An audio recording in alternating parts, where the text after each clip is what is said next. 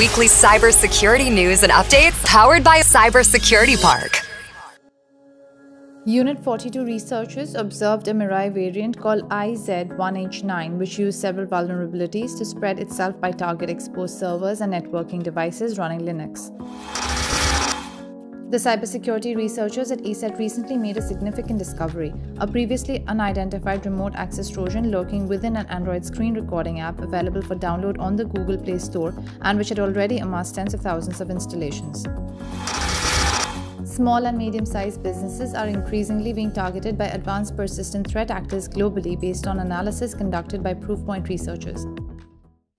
Weekly cybersecurity news and updates powered by Cybersecurity Park. TFM. Let's talk.